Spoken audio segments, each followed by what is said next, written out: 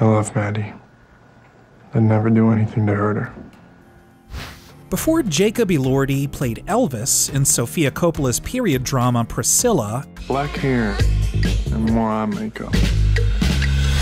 he got his start in the Australian coming-of-age comedy Swinging Safari, as pretty much your average high school kid in the 1970s. Oh, g'day, Mrs. Marsh.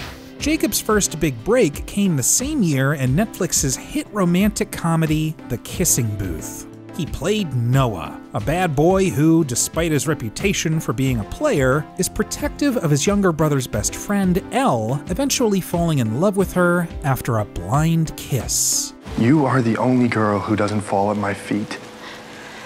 And it is driving me crazy.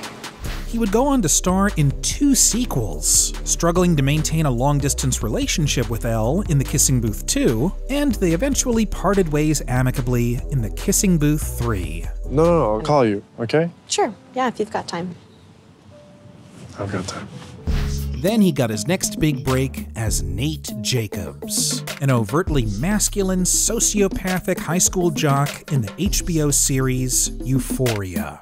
I know over the years you've lost some brain cells. I wouldn't want you to say something you might regret. He's certainly a villain. Angry, impulsive, abusive, you name it. But thanks to Jacob's performance, Nate is a complex, nuanced antagonist whose behavior stems from an unhealthy relationship with his father. You know what I think we have in common? We both get off on hurting other people.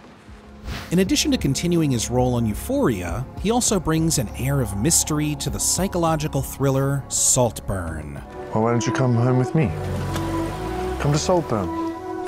Jacob Elordi's undeniable charm has come in handy in comedies, dramas, and romances, but with the flick of a switch, he can manifest a shocking, terrifying intensity in more cerebral projects. These qualities and many more make him a captivating talent in anything he does.